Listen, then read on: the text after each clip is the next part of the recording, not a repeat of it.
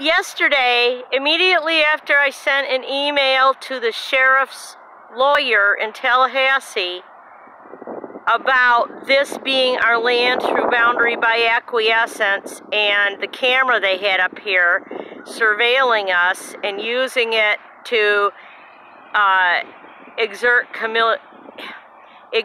dominion and control over our property, the sheriff, Deputy Tompkins and another one, created a diversion at our house by asking me to come out, and Harold calling David at work.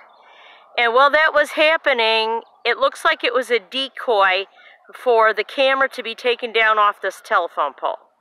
That's what happened.